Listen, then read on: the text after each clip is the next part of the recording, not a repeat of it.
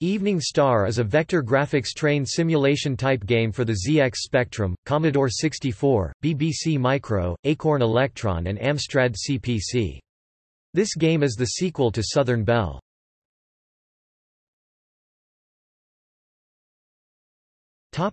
Gameplay. The idea of the game is to successfully get the Evening Star from Bath to its destination Bournemouth on the old Somerset and Dorset line. The objectives are keeping to the tight timetable, earning points for safety and economy, and obeying signals. Stops are made at stations along your route to pick up passengers.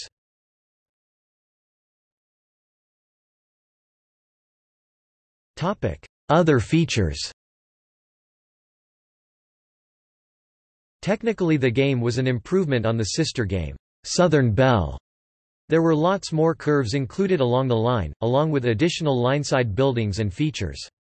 Also, the steepness of the gradients was much improved, though this was only because the Somerset and Dorset line was much hillier than the Brighton line.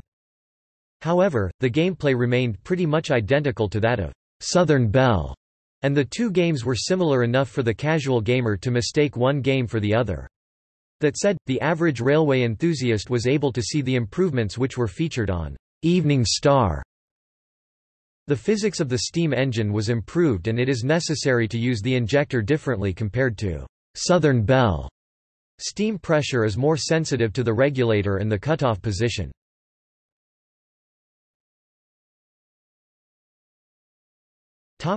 External links.